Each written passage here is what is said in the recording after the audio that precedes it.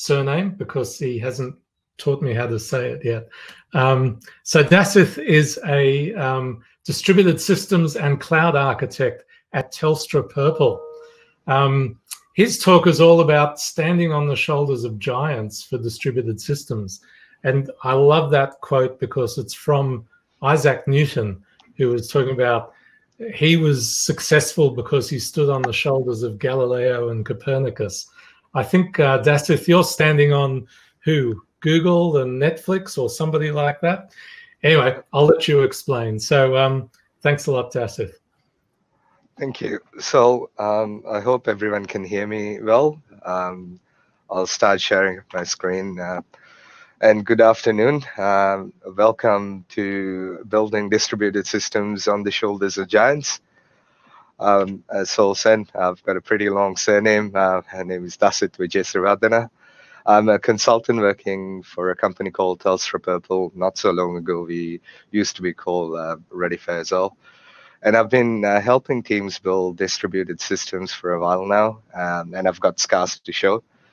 And one thing I've realized working with many teams is that developers tend to approach a problem of building distributed systems very much in the same vein they would in-process system. And while our modern high-level languages and frameworks allow us to do this, we really do need to think about the network layer concerns and what happens underneath when we make a network call. And I've seen developers get into the trap of abstracting too much and then realizing the distributed problems occurring in production. So this talk targets teams who are going in that transition from, let's say, a monolith to microservices type architecture, any distributed system design. The agenda for today, I want to talk about those unique challenges that make distributed system development harder. I've got a curated list of technologies, a good cross-section that I want to go through, and these are some of the products from our giants we want to stand on top of. And at the end, we'll do a quick recap and take some conclusions out of this. So what are these issues of distributed systems or challenges that make it very hard for a developer? Before we go there, we'll look at a simple service in a in-process system. So nothing fancy. We've got an instance of a service and we call a method on it and get a result back. It's running on a single process. Therefore, all the objects are next to each other in the same process. You call something, get the result back immediately. There's no intermittent issue or availability issues accessing an object. This becomes a bit of an issue when you have your service now deployed in a different node. You first need to locate the said service through a logical address, then call a method on that proxy. Here, what the language, your high-level language is doing is serializing, sending the message over the wire, getting it back, deserializing it, presenting to you. Now, this is the point where developers think, oh, well, it looks like very, very similar to what I was doing before, so I can just do the same things I did before. But what they don't realize is there's a network in between your calls, between those objects, and the network consists of many network appliances, and this is the reality we have to deal with. There's intermittent network issues because these network components can have reliability issues or intermittent issues. And when you're emulating a network in your local host in your developer machine, it's very easy to assume that the network is going to be reliable. Latency and bandwidth are not going to be problems. And because it's a private environment, you don't really think about security. You think, well, when you deploy it, the admin will take care of it.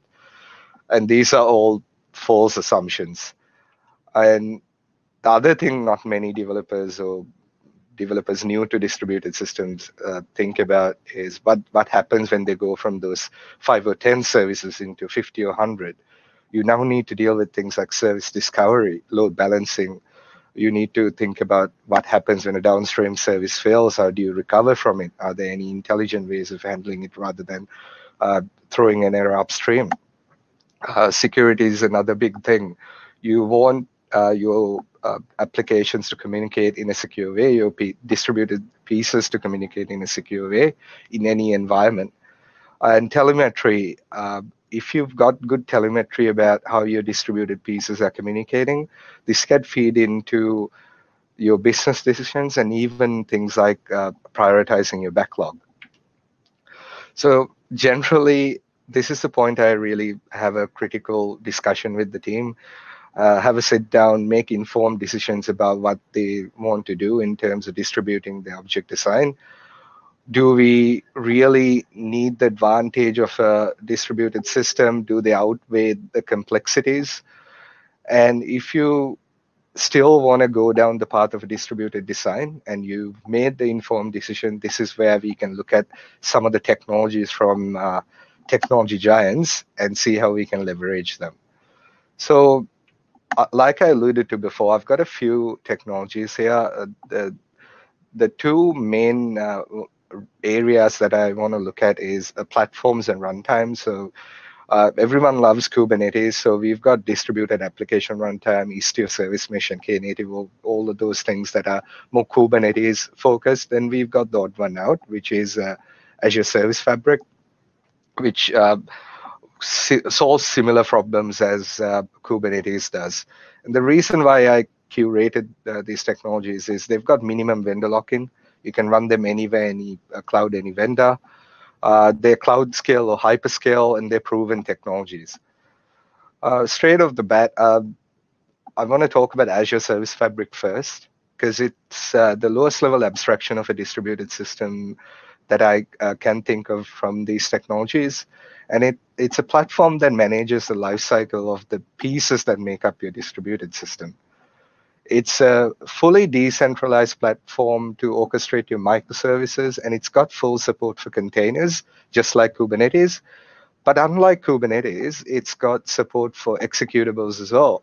And it's got a Service Fabric programming model on top of its base offering. And it's so powerful that Microsoft uses it to power things like Sky for Business, Azure Event Hubs, Cosmos DB, and Cortana. It's so powerful, in fact, Microsoft uses it to host and orchestrate Azure Kubernetes service in Azure. So this is an overview of the platform as a whole.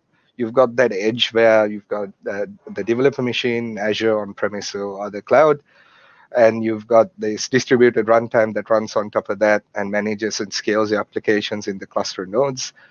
And in the middle, you have this set of programming models that you can use to leverage the capabilities of the platform, things like storage, reliable persistence, partitioning, availability, and scalability. Like I said before, it can run on cloud, on-premise, or developer machine, and it can run it there, run all those environments in a very similar way. Why is this important to you as a developer? Because you can host a cluster in your development machine, take a node offline, take an application or a service offline, and see how your application behaves, your system behaves. And this empowers you as a developer to make decisions based on real life scenarios of how things would pan out in production. And again, as a developer, you've got these programming models to build on top of things like reliable services with both state and stateless options. And if you are into the actor model programming model, you've got virtual actors here too with persistent state options. Guest executables are another programming model in Azure Service Fabric. So you can take any compiled workload, maybe a legacy application even, and let the platform orchestrate that for you. Just like Kubernetes, we've got support for container orchestration, and if you've got ASP.NET Core application, tighter integration with the platform as well. So let's look at an example of an actor in C#. We've got an interface with one method, nothing fancy here. We've got an implementation of that interface. See how at the top we've got an attribute indicating to the platform about the persistent level required. And to invoke this actor from another service or a client, we simply create a proxy using an ID. And this ID can be something that makes sense to you in your domain, like a username or a custom ID. And then we have the Fabric URI, which has the application name and the actor name. And when you instantiate the proxy this way, the platform creates the actor if that actor doesn't exist with that ID. But if that actor already exists, it simply connects to the existing instance. So all of that's taken care of by the platform. And what this gives you is service discovery and routing, availability, reliability.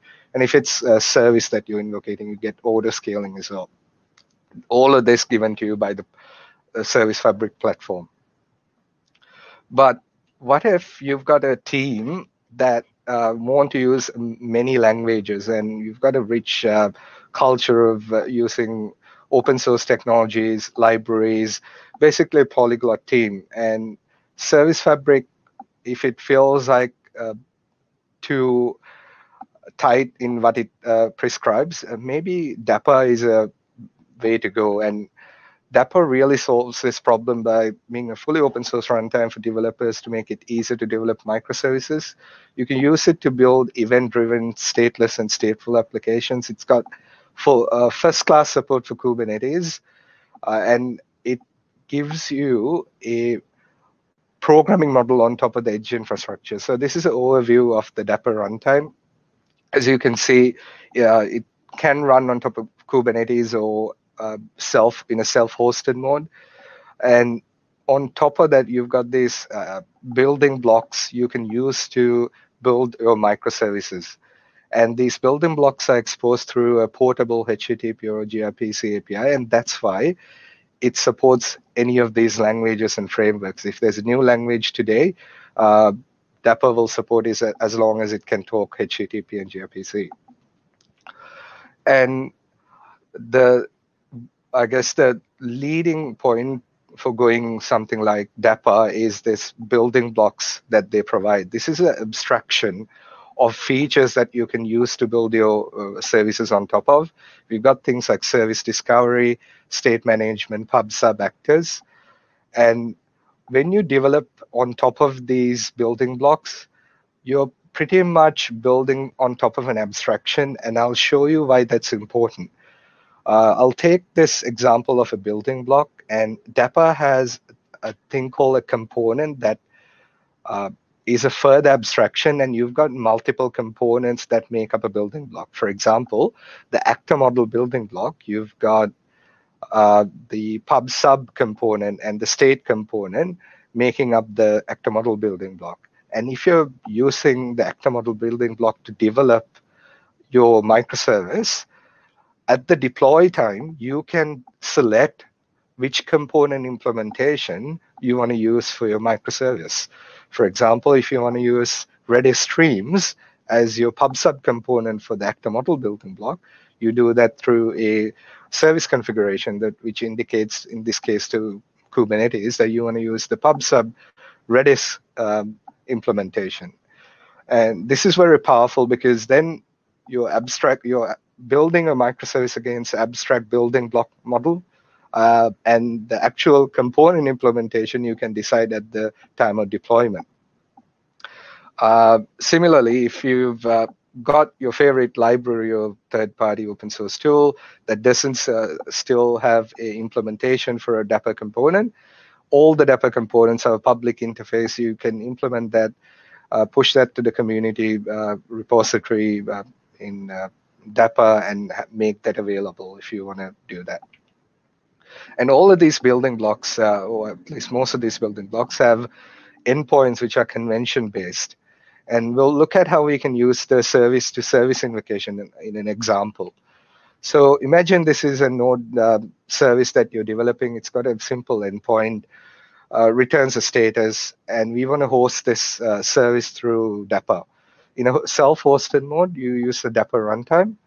And when you run it using Dapper, Dapper spins up a sidecar process. And this sidecar process basically routes all the network traffic from and to that node application. And if we want to invoke that node application, we now invoke the Dapper service invocation endpoint. And this is how we do it. As you can see, we've got the application name and the method name.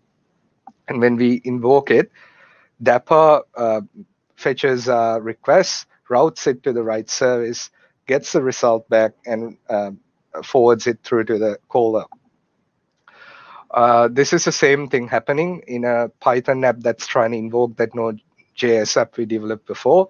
You've got that same URL with the convention, and underneath, Dapper is doing service discovery and routing, mutual TLS, that's security between the two service calls, and the retry logic if required. It gives us tracing as well. And there's talk about things like circuit breakers coming in the future. So in that self-hosted mode, I spoke about how Dapper uses this sidecar process. This is a representation of that. The sidecar process has an API that exposes all the Dapper building blocks to your application, as well as doing all the routing. And when it's in a Kubernetes pod, it does similar things, but it uses a sidecar container. And for anyone who's a astute observer, they might already be familiar with this with a service mesh. But what the service mesh doesn't give you is these rich building blocks or abstractions to build your program microservice on top of.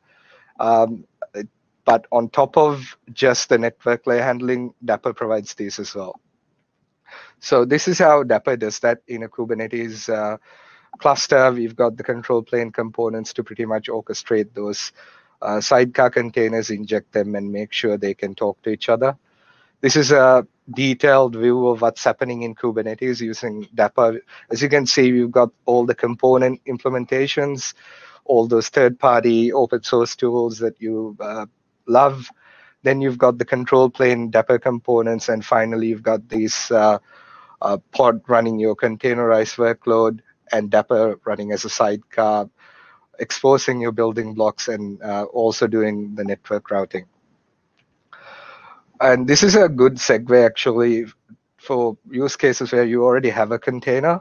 So the team might be already producing containers, and you might have a few. And this is where service mesh might be a better choice for you, or a easier thing to migrate to. Service mesh, for anyone who doesn't know, is a way to control how different parts of your application connect to each other. You can secure the communication and observe how the pieces of your distributed system communicate and base decisions on those behaviors. And the reason why we need one is when we go to hundreds of microservices, it becomes very time consuming to manually connect them up and have that logic and scale it.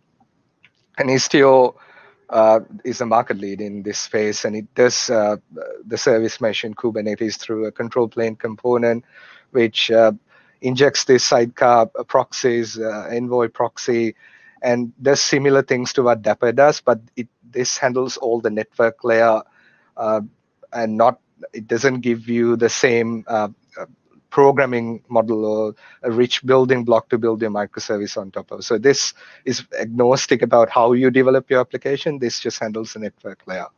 And the elevator pitch, of course, is that you can focus on the business domain rather than how to connect your microservices, and get behavioral insights about how your microservices are used. As a developer, if you have the knowledge that your service is going to be deployed on top of a service mesh, you can use logical naming conventions to find your service or your distributed piece. You can invoke a method on it, and you get dynamic service discovery, load balancing, TLS termination, and even things like circuit breakers, which are going a step above just a network layer concern. And the next question is, what if you don't even want to install and manage Kubernetes, or install Istio and configure that? This is where something like Knative comes to your rescue. If your development team doesn't have a lot of DevOps experience around Kubernetes, because it's very advanced, and Istio, managing a service mesh, network configurations, etc., Knative can really help your developers be more productive. It solves the boring but difficult part of deploying and managing those cloud-native services. It does this through a set of middleware components that extend Kubernetes. And for a development manager or someone who's looking at this from a business perspective, the elevator pitch is that you can build modern source-centric and container-based applications very fast. that can run anywhere on premise, in the cloud, or even in a third-party data center, anywhere Kubernetes runs. From a developer perspective, you get the same experience that you've always had with things like GitOps or DockerOps. You don't have to go into details about how Kubernetes, network engineering, etc. work. And let's take an example of how you would quickly get one of your containers into Knative. And this is a very simple example. We've got a configuration where we've defined some metadata about the service, the name, and the namespace. We've got the container image in the repository, and we then use the Kubernetes CLI, apply that configuration, and Knative at this point does all the network engineering, everything required, like blue-green deployments, deploys the application, creates a revision, and we can then hit this convention-based endpoint with service name, the namespace, and the cluster name, and get a result back. What's happening underneath here is Knative uses a service mesh to do routing, load balancing, TLS termination, pretty much things that we got out of Istio as a service mesh too. It does things like blue-green deployments and smart scaling. So you can let Knative route different percentages of your traffic to different revisions of your app, and do things like scale to zero, where if you've got a few services and one service is not being used at all, but the others are getting high amounts of traffic, the platform is very smart to make sure that you take the resources off away from that container that's not being used and make those available for the other containers. So I know I sped through most of this, and we don't have a lot of time. How do you pick a winner? I'll start with Istio here because it's the easiest one to, I guess, compare to. If you've already got container workloads, this is a good solution for teams that don't want to go down to the network layer or think about solving those problems. It doesn't enforce the programming model, and this is where Dapper comes into play. So think of Dapper as what a service mesh provides, plus it provides a programming model as well with building blocks. And it's still new but growing fast. It's extensible, has full support for Kubernetes, and it's very powerful in the sense that you can leverage any open source library or tool that you like, and any programming language as well. And on the other side, you've got Knative, which allows you developers to produce containerized workloads and not worry about how they're all connected and how they run. And this makes developers really productive. And this might be a good option if you've got a development team who are very good at software development but don't have that DevOps experience yet. And Service Fabric being the odd one out here, it's a platform to orchestrate your microservices, either containers or executables. It's mature and trusted, and you've got support for Windows or Linux clusters. But be aware, while it's very powerful and very low level in terms of abstracting your distributed system, it doesn't have a big community or a lot of support. Microsoft uses it internally in a certain way, and as long as you're using it the same way, you're good. But as soon as you deviate and try to do something different, you might find that getting support for it is kind of difficult. But your mileage may vary. So what's the takeaway message from this quick presentation is to stand on the shoulders of giants. Don't try to reinvent the wheel. We know technology giants like Microsoft, Google, Netflix, they've got the skills, the resources, and the knowledge to develop solutions to solve the problems at the network layer well. And we know they will follow the best practices if you take a long period of time. And if you try to develop your own runtimes or your frameworks or libraries to do things yourself, the risk is you might not follow a best practice. You might not have the resources to maintain that in the long term. So don't spend time solving those difficult and boring bits like engineering, network engineering. Focus on solving business problems. That's what you're good at. That's what the business is paying you for. and that's what should be your focus. So I'm happy to take any questions at this point. You've got my Twitter here as well if you want to have a bigger discussion. I'm going through a similar learning journey, but yeah, I'm happy to take any questions if anyone has them. Okay, great. Thanks a lot, Dasith. No worries. That's a really, really great kind of Cook's tour through these distributed systems frameworks, and they're all relatively new, which is interesting. So we're seeing this kind of Cambrian explosion of new frameworks. Dapper, I think, is probably the newest one. It's only about 12 months since it was announced.